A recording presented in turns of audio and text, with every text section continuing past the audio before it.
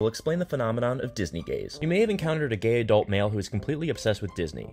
Their apartments, birthdays, and hobbies are exclusively Disney. When you see one of these men post about their 1000th visit to the park, you may ask yourself, isn't he too old for this? First, mind your business. Second, we'll explain. Escapism. For some gay people, the adult world is so terrible that they have to hold on to memories from childhood and permanently live in them. Harry Potter gays and Pokemon gays employ the same mentality but are seen as charming interests.